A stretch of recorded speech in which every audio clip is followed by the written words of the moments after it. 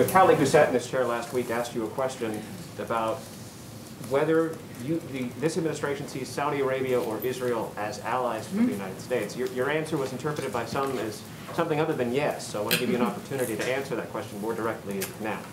Well, first let me say on Israel, I know there's been some questions about when the president will speak with Prime Minister Netanyahu, which was, I think, the root of that question, or how the question started. So let me first confirm for you that his first call with a leader in the region will be with Prime Minister Netanyahu. It will be soon. I don't have an exact day for you, but it is soon. Stay tuned.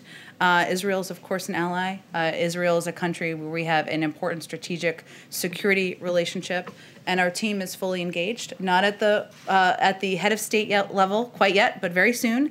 But our team is fully engaged, having constant conversations at many levels with the Israelis.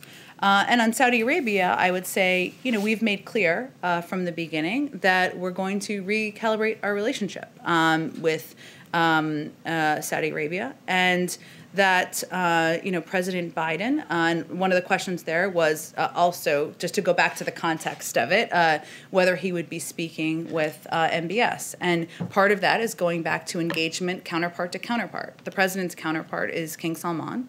And I expect at an appropriate time he would have a conversation with him. I don't have a prediction of the timeline on that, but I'll also say that we have Saudi Arabia is in a position where they are defending themselves from threats from the region.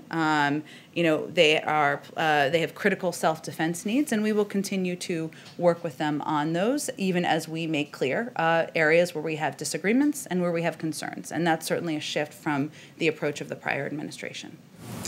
Okay, go ahead.